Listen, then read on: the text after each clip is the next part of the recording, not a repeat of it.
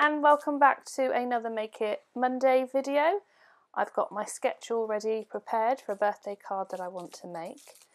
This is going to be a shaker card using Tulle instead of acetate to create that shaker window. An idea that I got from the very fabulous Jennifer Mcquire.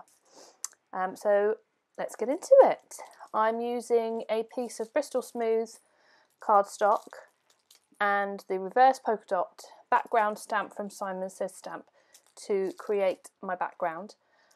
Inking that up in Hickory Smoke Distress Oxide ink. They're just my go-to inks now. I don't even think I've got any dye inks left. I've now just got either the Distress dye inks, which I've got a few colours in, but I tend to go now just straight to my Oxides. They stamp really well. They do stay wet longer, so you just have to bear that in mind. You'll see now, see how sort of very wet that is, so that just goes to one side to dry, and then I can move on to the rest of my stamping. This is a stamp set from Clearly Besotted called English Rose. I bought this while I was on maternity leave. I was laid up for the last few months of my maternity leave, so I haven't actually crafted for many months, but I could still buy craft supplies, and I bought quite a few, and now I'm just working my way through them. So again, back with the Distress Oxides, I'm using 3 tones because these are a 3 stamp image. So you start off with your base layer, and I'm doing this in my lightest pink of choice, which is Tattered Rose. Then you have the second stamp, which then gives you a bit more detail, in this case the roses of the petals. And I'm doing this one in Worn Lipstick. And you can see the difference in definition. And then this final one is Abandoned Coral. And you then have the 3 different colours, and it's just stunning. It's stunning images that look incredibly coloured with very minimal effort. Now moving on to the leaves, and again this is the same concept. You have 3 stamps and 3 different ink colours. I'm doing these ones in Twisted Citron, Bundled Sage and Peeled Paint, and I'm probably going to end up doing more than I need, but I just would rather have extra than not enough when it comes to assembling my card. I did extra of the rose as well, I just didn't end up recording that little bit.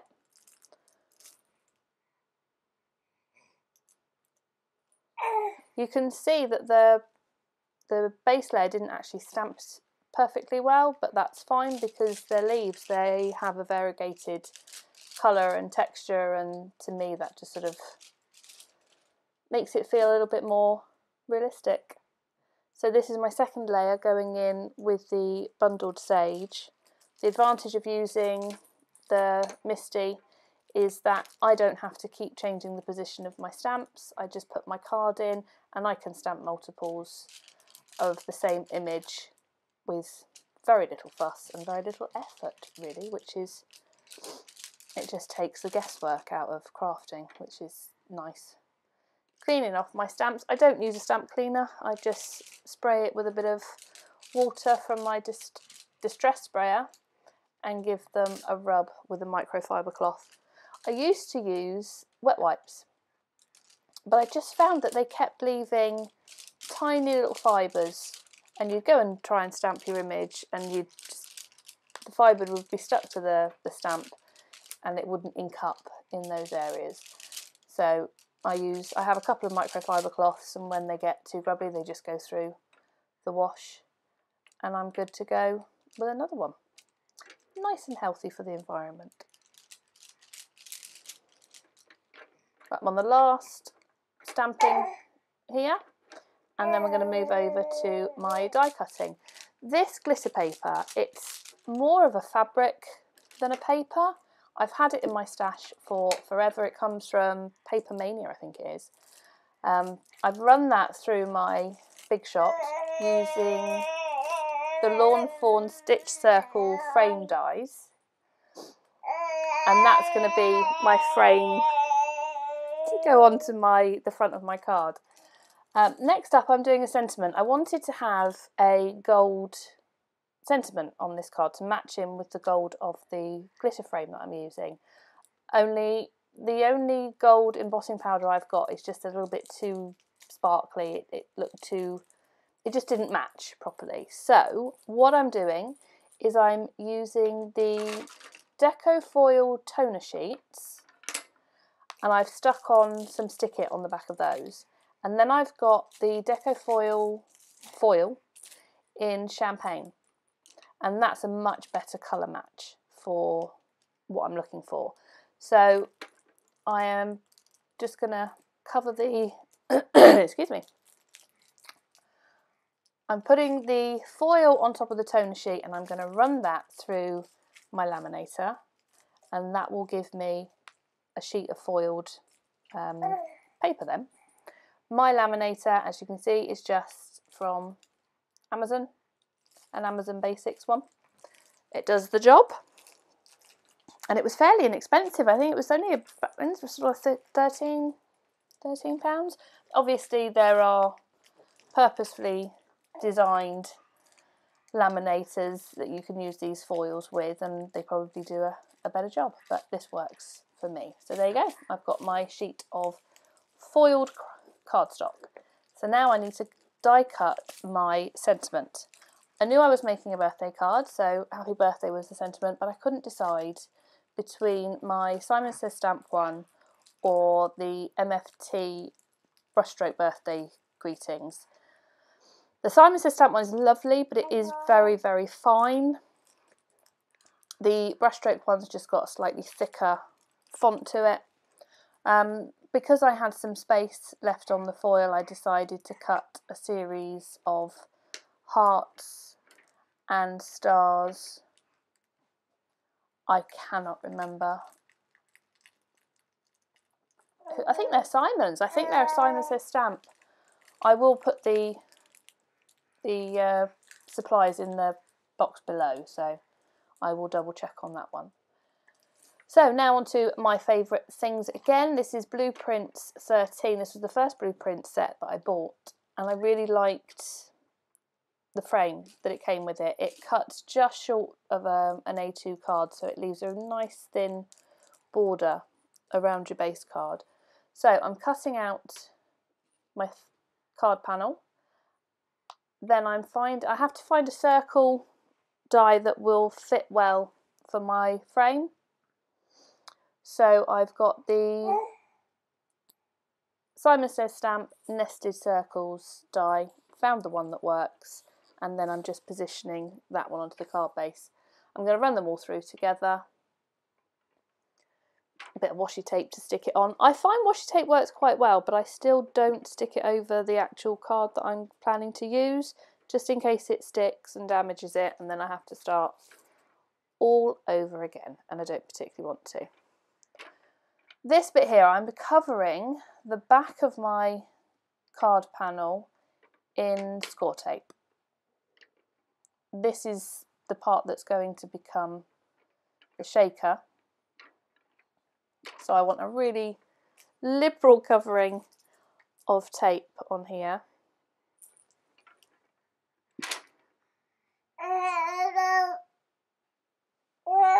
My thick one was too thick, so I went for my slightly thinner one to cover that top and side. Clearly I didn't put the circle square in the middle.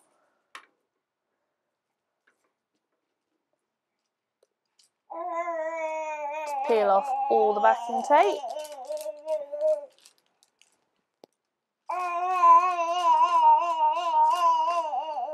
Zoe's joining in with a commentary. She's probably more fun than I am. Right, this is the Tulle. I just bought this. I think it was either Amazon or eBay, and it was. She's competing with me. It was a couple of pounds for a whole entire row. So I've stuck that onto the sticky tape. And I'm now putting the sequins in.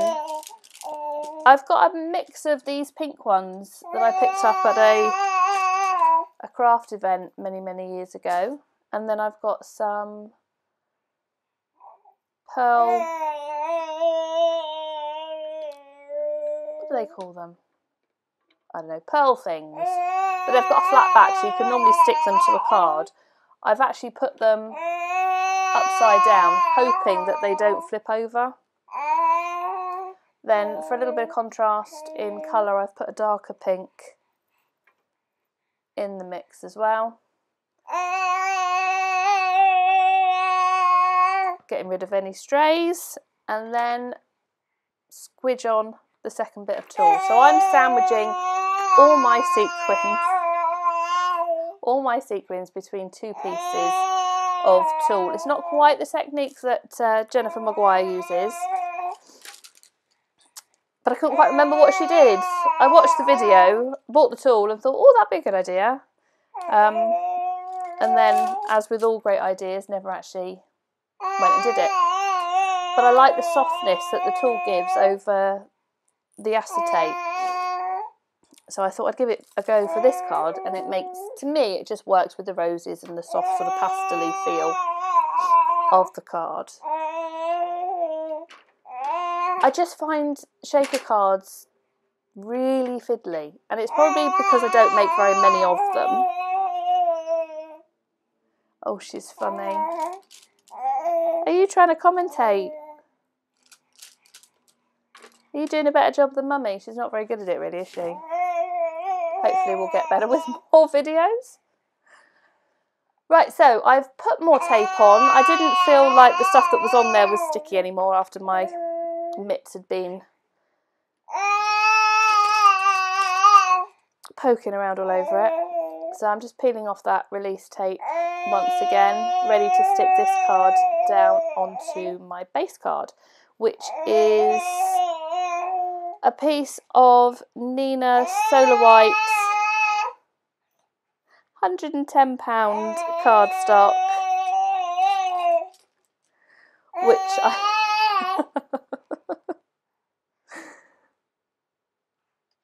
yeah, you little minx, which I've cut to make a top folding A2 size card.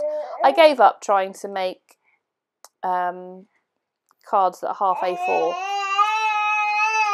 because all of the dies and everything all fit the American A2 size card, so I just go with that now.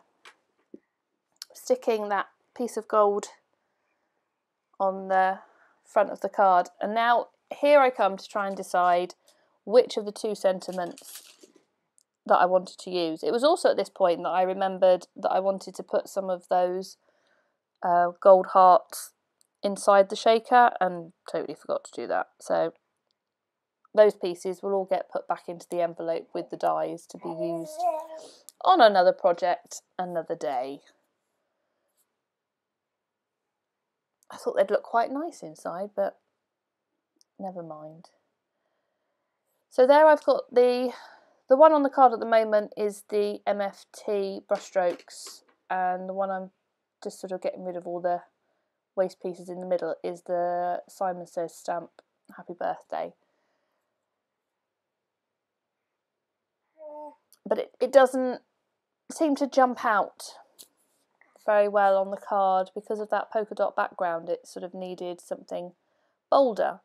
But then I realised that the MFT one was a bit too large and bold, and therefore didn't work on the front of the card either. So we're sticking it on the inside now.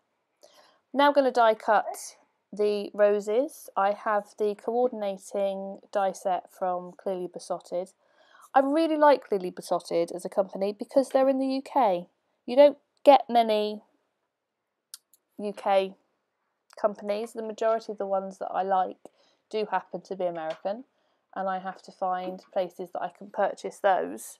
Simon Says stamp is only available in the UK, and I don't have a great deal of theirs purely because with shipping charges and the risk of getting custom charges as well, I don't order. I will save up and I'll do a big order every so often. But for my American-based stamps, MFT, Lawn Fawn, that sort of thing, I tend to go to Seven Hills Crafts. I've been buying from them for good number of years now, and they're a fabulous service. But I discovered Clearly Besotted whilst on maternity leave and watching a lot of videos on YouTube for crafting. So I do now own a few of their stamps, including this one. So here I am just messing about with the flowers and the leaves, trying to decide what sort of order, what layout I like. This can take a couple of minutes, this bit.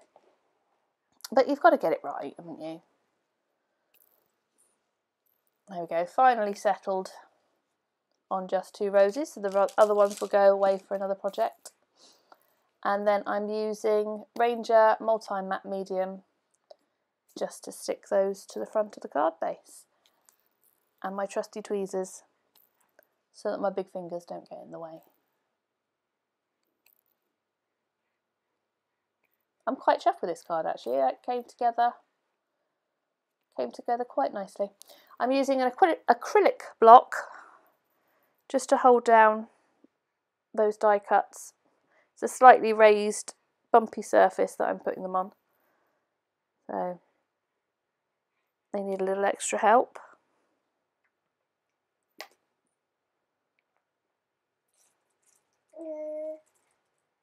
So I'm still trying to figure out if I can fit that on the front, and it's not going to happen.